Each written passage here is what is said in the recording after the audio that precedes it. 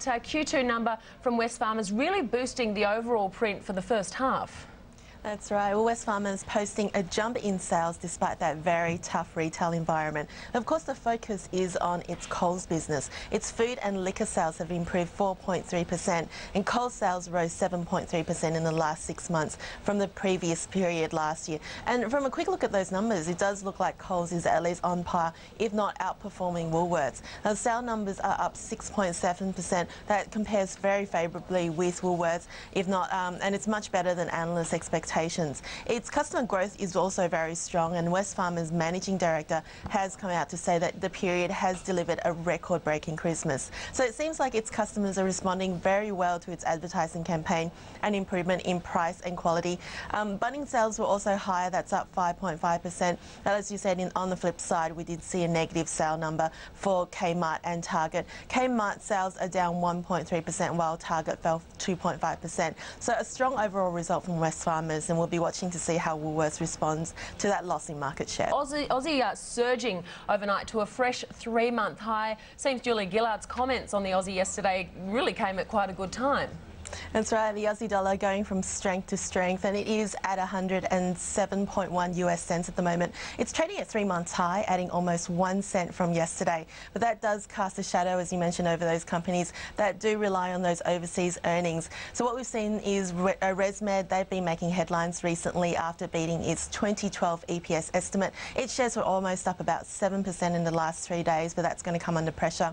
Its gross margins are going to be heavily impacted, with 70% of its production costs in the Aussie dollar. CSL is another one. 90% of its revenue is generated overseas, and Orica is also another one to watch for. It loses almost $3 million in profit for every 1 cent gained in the Aussie dollar against the US dollar, and that's been down about 1%.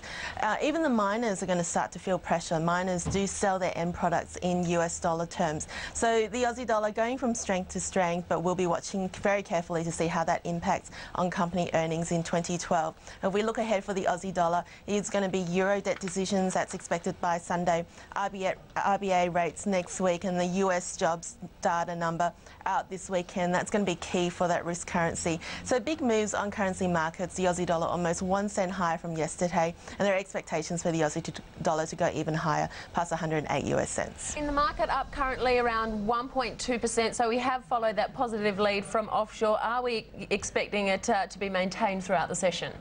Well, absolutely. We did have that disappointing day yesterday, but a strong start this morning, and hopefully we will continue to see that momentum throughout the day.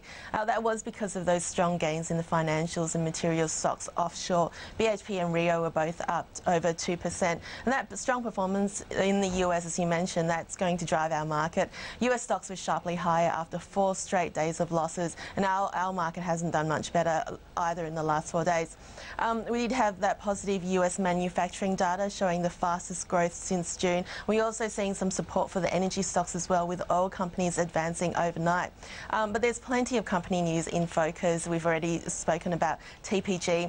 That's been interesting in terms of the private equity activity.